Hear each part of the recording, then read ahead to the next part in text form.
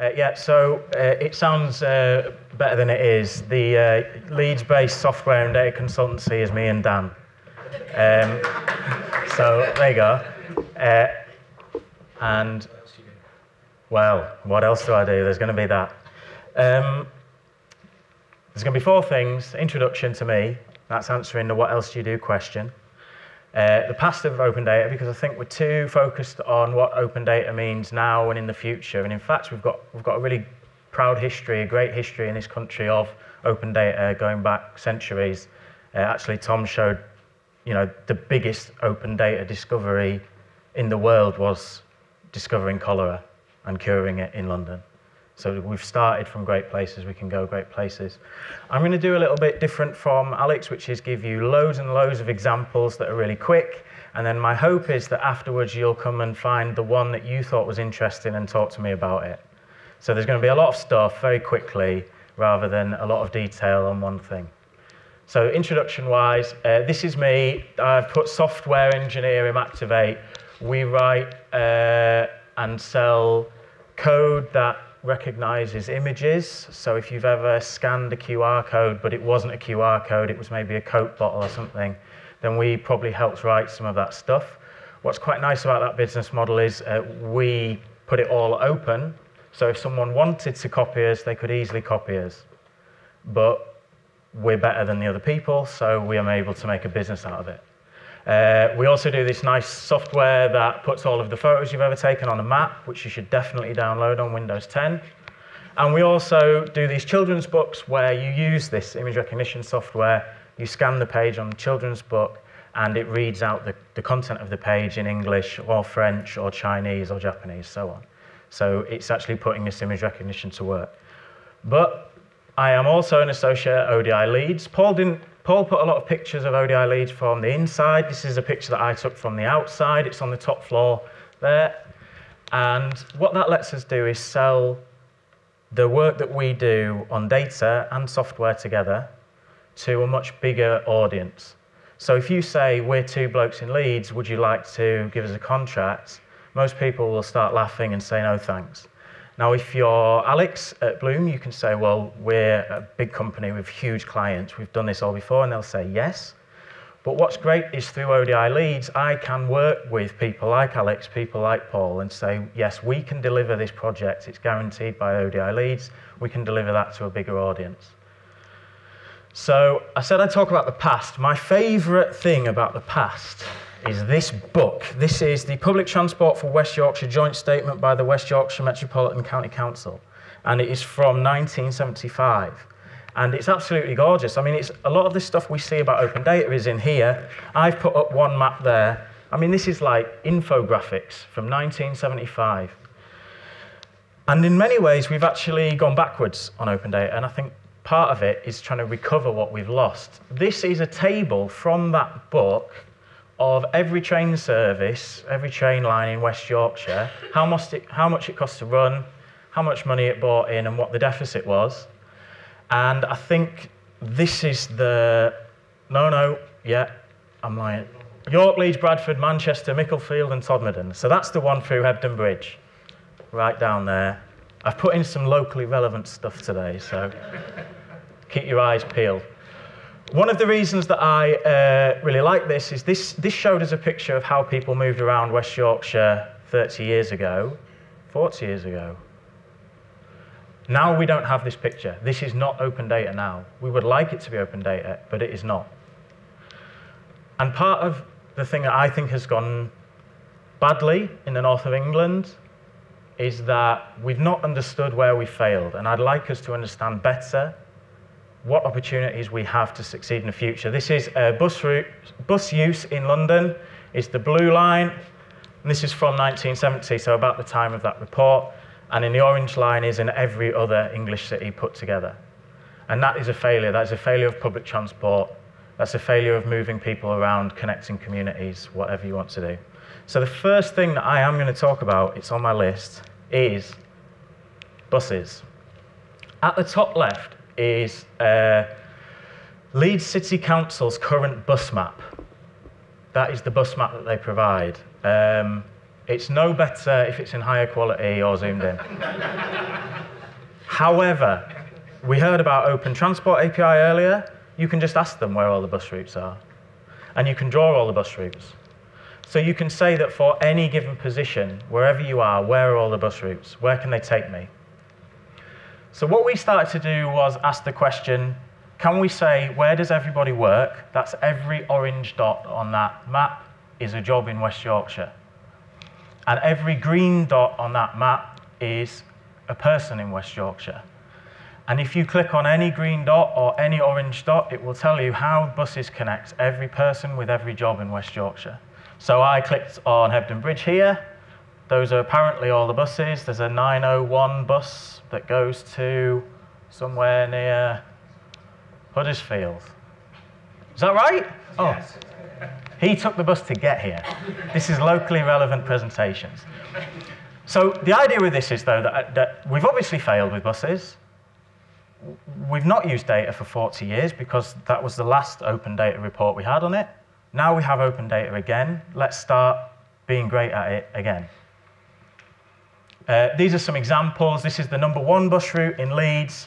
It's a nice example because it stops here when it could carry on to a train station and it could carry on to the White Rose Shopping Centre, and it doesn't.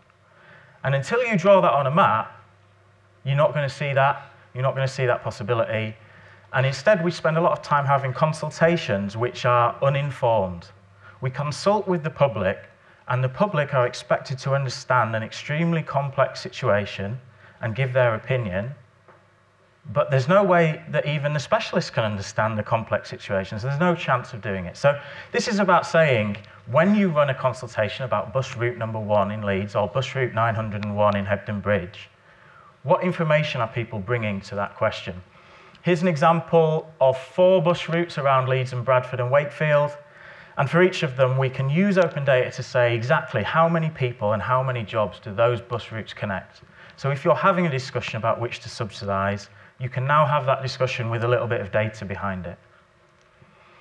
So another thing that we have worked with a little bit, don't tweet too much about this one because it's not finished yet, but in Calderdale, hopefully soon, there will be a way to be reminded when your bins are ready to be collected the night before. The key here, though, is not this shiny app, actually. That's not the important part here. The difficult part and the hard part and the bit that we need to get right is that bit at the top. That is the entry from Leeds Data Mill. There will, I am sure, very soon, if not already, be a similar entry on the Calderdale data portal, and that is telling you for every property when the bins are collected.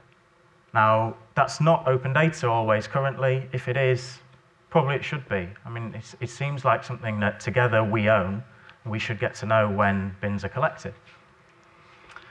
I'm going to go to another example. I said there'd be loads of examples. We're just going to go for loads of examples. At the moment, you will probably have seen hundreds and hundreds of adverts to expand Heathrow Airport, which probably annoy you because none of you have ever flown from Heathrow Airport. Because if you want to fly somewhere, you probably get the train or drive to Manchester. If you want to go on your holidays, you might fly from Leeds Bradford Airport. So we did a little bit of work, which was we used, you could call it big data, it's not a huge amount of data. We looked at 17 airports in the UK, we looked at 17 airports around the world, and we asked what's the best way to fly between them. The answer came back that always the best way was to fly via Amsterdam. So go to Manchester, fly via Amsterdam. And what was nice about this is this wouldn't have happened without open data. So previously you'd have required academics to do this study or consultancy for hundreds of thousands of pounds. I did this for 20 quid using Google's API. Well, this is the debate that we had on Radio 4 and BBC Radio Scotland and CityMetric and the New Statesman. So you can start to have now an informed and intelligent debate like me and Alex are having, rather than one that's just based on who had the most money to commission the best report. This is just an absolute mess, but it's very relevant, especially yesterday. Some very bad news. My dad used to work in Middlesbrough. Some awful news about steel making in Middlesbrough. One of the problems that Teesside especially has, And we're talking about Yorkshire, and Middlesbrough is in Yorkshire, for those of you who are part of the Yorkshire Riding Society. I know they're in the northeast now, but historically. One of the things there is that I don't think that parts of the UK develop new industries to replace the ones that were leaving. And part of the failure there was not to invest in government research and development. And we can have this chat a lot about it. And what we do in this map, and I did this again myself, didn't cost any money because it's open data. And you look at Germany at the top right and France and the UK, and you immediately see that Germany and France have invested more in research and development to have industries like that in places like Teesside that are relevant, and we haven't. And one of my particular passions is to split up England. If you look at UK official data, you will always see England, and I'm not really sure how relevant that is to people in Hebden Bridge.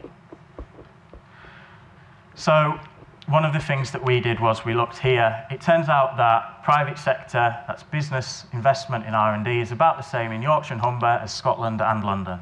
So it's not that business is spending more or less. All of the difference is in government spending. And I think if you are part of a Northern Council trying to argue for more investment, more innovation, this kind of thing helps you. And it's only possible because of open data. The people who would normally investigate this are at the London School of Economics somewhere publishing a report. Now we can make that case much more cheaply than we used to. Here's another one. It's really, well, it's not a happy graph, it's a sad graph, but it's a nice graph. On here is how many kids in each parliamentary constituency go to university. And across here is how many kids live in poverty. And this is for Yorkshire and Humber region. So Sheffield Hallam is absolutely gorgeous if you've ever been there. According to official statistics, no children live in poverty there. And it has a huge number of them go to university. Down in bottom place, Leeds Central, very high poverty, very low rate of people going to university. And right in the middle is Calder Valley. I put that up just now. Again, another locally relevant addition to the chart.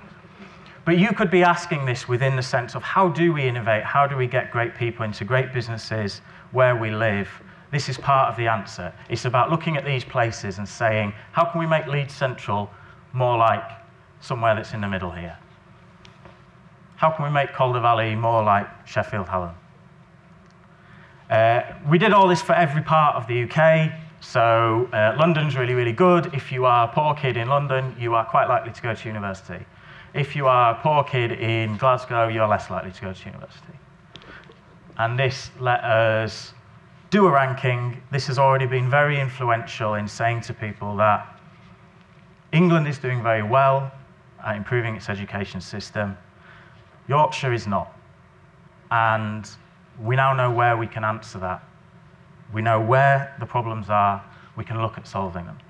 And again, this is all possible because of open data. 5 years ago, I would have had to go into a closed room and ask for education statistics, and they would have been under embargo, and I would have been told at the end of it that because I'm not a professional in education statistics, I wasn't allowed to say anything at the end of it. Well, now I can just do it.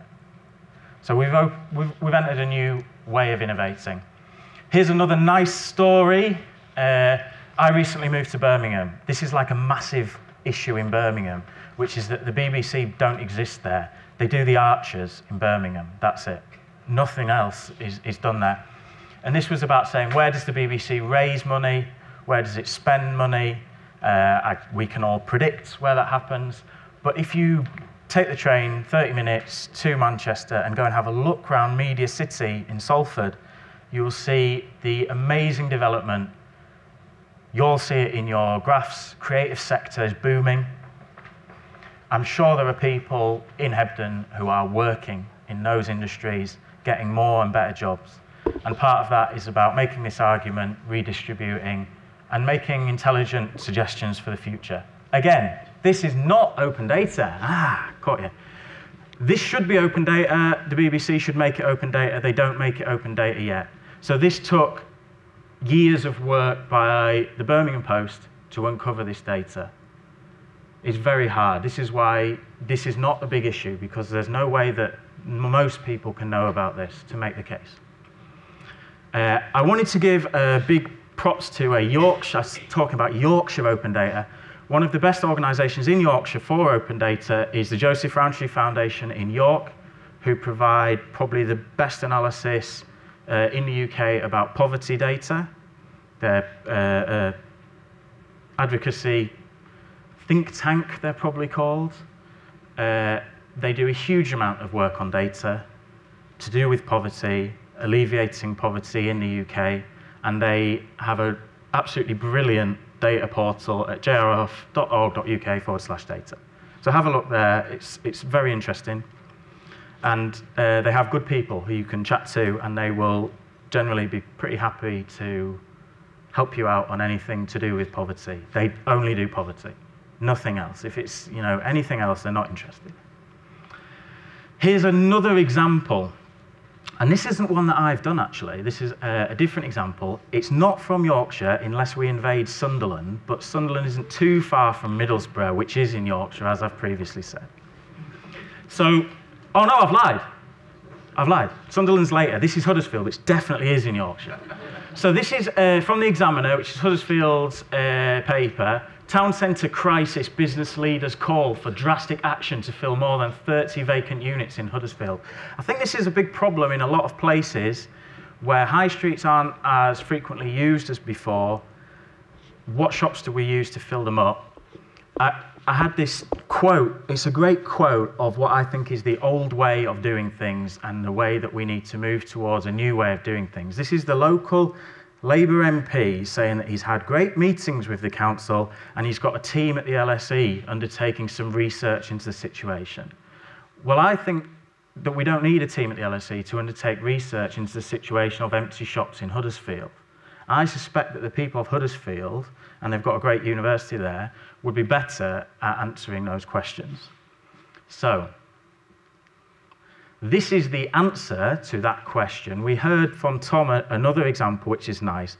It's the answer to the question of, I want to open a cafe, where should I open it? That question, if you want to ask it, is a £20,000 to £50,000 question. Sainsbury's will ask that question every time they open a new little shop. They will be asking that question. What if you could ask that question as a small business person for free? And this is a company in Oxford called Picaya. They've made this product which they are trialling in Sunderland and Leeds. It looks at every empty property in the city. It looks at data like footfall, which you no longer need to pay for. It looks at data like business rates. It looks at data such as similar shops nearby, because you don't want to open 3 chip shops in a row. And it suggests to you, for free, as a small business, someone's thinking of starting a small business, where you should put your shop. And it says, no, don't put it here. That's a poor place to put your butcher's shop, whatever. What about here? That's a better place to do it. You're getting real value for society from open data that used to cost a huge amount of data. And I kind of see that, as an unapologetic capitalist, I see that as a massive victory. This is about saying people want to run businesses, and currently these huge businesses have a massive advantage, which stops people running small businesses that all of us probably want to shop at. This takes that advantage away. That makes the playing field level for everyone. I think this is a brilliant product. Check it out there. And if anyone in Collardale wants them to do something in Halifax, then they would love to hear from you. Now, the last thing, more or less, is housing. So we talked about housing a little bit earlier. I did this nightmare map, a spaghetti graph is what I think scientists call them, for a friend of mine, Joe, who works in housing. He used to be at the National Housing Federation, but he's moved jobs recently. He drew it on the back of a fag packet. I did it in Illustrator because I can. This is the housing crisis in one chart. There's versions online. And this is what, when we talk to people about consulting on neighbourhood plans and local planning, site allocations, and the next door neighbour extending their garage, this is what we're looking at. And yet we expect a coherent and sensible policy that solves the problem by asking people, even though the problem is this complex. So we've been taking quite a few steps over time to try and solve different parts of this problem. And I'm going to show you them, and then it's the end. So the reason why this is important is that in different cities you can earn more money. It makes sense. If you live in London, you can earn more money. If you live in Leeds, you can earn more money. If you live in Manchester, you can't earn more money. Got in. But all of these advantages kind of float away when you pay rent. So on the right-hand side here is how much extra money you're earning after you've paid rent. So all of your advantages of being super productive and a tech guru and whatever living in London are gone by the time you pay your rent. Whereas Leeds and Manchester and Bristol, actually, which surprised me, but there you go, you still have money left over. We, I think, should all want to keep this situation so that Leeds, Manchester, and Bristol, but mostly Leeds and Manchester, keep that advantage because we want great new businesses in Leeds and Manchester. We want people to not have all their money spent on rent so they can spend it going to Leeds United and then they can afford to buy better players and win the Champions League. Right? Huddersfield Town are also available. Right. I would hope to see this will all happen in Calderdale's wonderful data portal soon. Some of it will already probably be there. On Leeds Data Mill, there are 28 data sets to do with housing, and it's everything. It's like, what date was every council house ever built in the city? When was it sold? Who was it sold to on right to buy? How much is it worth now? Who made the money from it? It's every single empty property by ward and how much that's been evolving over 10 years. It's every single existing planning permission that's available on every plot in the city. So it's all the places where houses could be built in the future where they've already been given permission. So here's an example of something we built. It's just loads of graphs. But the main thing to look at is that they all go down. And that is because Leeds used to have about 12,000 empty homes. It now has about 6,000 empty homes. The number has since gone down even further. And if you ever want to try and build any homes or build a new factory or build a new business in Leeds and you put in a planning permission, the first thing that comes back is someone saying, yeah, but there are loads of empty flats just around the corner from there. Well, actually, no, there aren't. So you see, this is a city, it's just down. I mean, there's not much empty flats. This tells a story to decision makers. It tells a story to citizens about what the needs are, where the needs might be, and what we need to do. So that when we're having these consultations about what type of society we want to build in the next 10, 20 years, we're basing it on some facts and some data rather than how we feel very locally, and hopefully we make better decisions based on that. This is an example of something that we produced from all of that data and 8 other pieces of data. There might even be more than 8 other pieces of data. It might be like 10 or 12. Dan just finished this like 2 days ago, the new version. It's very nice. This is working with a charity in Leeds called Leeds Empties. They might, a non-profit anyway in Leeds called Leeds Empties. We got some money from Innovate UK. We work with Leeds Data Mill. And what we do is for any property that's empty in the city, they can type in the address of the property. We never get to know the address of the property. This is part of the privacy and public problem. So we shouldn't get to know which properties are empty because we could go and rob them, right? So we don't get to know that. Doesn't matter.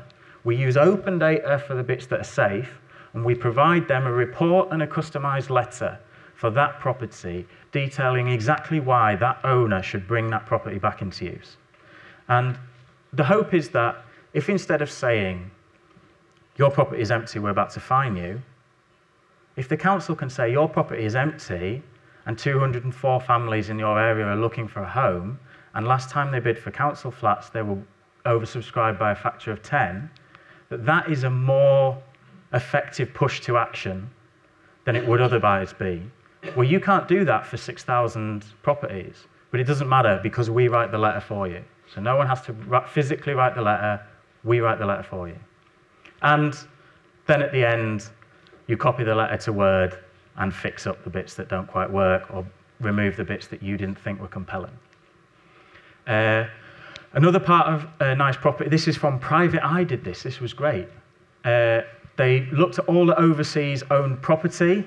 There's only 2 in Hebden Bridge. So there's some property owned in Belize, just over there, and there's some property owned in Gibraltar by Leveno Limited, also just near the train station. I've no idea, because you'll have to look it up yourselves. But this type of open data is a good way of saying, when you want to build something, and people say, well, it'll just go to overseas investors and we'll never see any benefit of it. Well, we have the data now. Maybe you're right, maybe you're wrong, but at least we know now. And this is a very early version of stuff that we've been doing with Paul and Alex to do with Data City, but from a different angle. So Alex is really looking at people interacting with businesses in the digital sector. We're really looking at housing, green space, and parking. Parking is great. In the centre of Leeds, about half the space is parking. I mean, it's unbelievable. So you've got everyone saying, oh, there's no space to build anything, and then there's a huge car park. Well, we can map all those. All the grey polygons are where the parking is. Everyone's saying, well, we need more green space near where we live, so we don't want to build any homes. Great. There's all the green space. Let's see where there is green space already, and let's think about what we can do in that sense. And everyone's also always saying, well, all these homes will just have students in, so all the red dots are places where students live in Leeds, which, if you know Leeds, the university is there. So the red dots are around it. And we've also got on here planning applications, council houses, council tax bands, lots more stuff coming. So as the data is made open, we will provide an explorer so that people can look at it. And this is the last slide, I think. This is kind of, for me, I saw this the other day, and I was really, really happy. I was so happy I put a smiley face on my tweet about it. So we've been kind of working with the council in Leeds for 1.5 years to say, could you tell us where the planning permissions are? Could you tell us where you're planning to build new homes? And then the other day they just went, yes, we can. So now, instead of just having a paper form to fill in with no background of what it is you're discussing, now if you want to comment on where Leeds will or will not build homes, you look at the map, you click on a pink bit, one that's probably near your house, it will show you what's being planned for it, it will show you what the pros and cons are, what the transport assessment is, and so on. And then at that point, you can comment on the site. And I think that this is part of making places work better with citizens by getting not necessarily more consultation, but getting more informed consultation that instead of fighting with a council or local government or developers, works with them to deliver something better. So in this case, I have Austin's not here, Russell's not here. I have a good friend, Russell, who lives just there. And pink means we're going to build loads of houses. Yeah, he's not very happy. But these kind of things let you make that case, don't they? They let you say, well, I'm right here. You are getting rid of the only playing fields near me. Before, you're just looking at little individual maps. This shows you it in the context of the whole thing. So, in summary, open data isn't new. Quickly building products with it is. So that first map that I showed you from this book, probably there was a full drawing team within the council who used sticky bits of paper and made reliefs and wax and all that kind of stuff. Well, now it's pretty quick to do. The UK's biggest challenges are where open data is poor. That's what I believe anyway, that homes, empty shops, poverty, health, transport, where the data is poor is also where we're facing big challenges. Open data lets us argue our case and challenge our own assumptions. The second one is important for me. I am an extremely stubborn person, but I have also been trained almost to death as a scientist, and so I am able on very rare occasions to change my mind, but it's always when there's a compelling case that someone can show me on a map, go, no, you're wrong, Tom. I go, ah. And then I pretend I was right all along a few weeks later. That's how I work.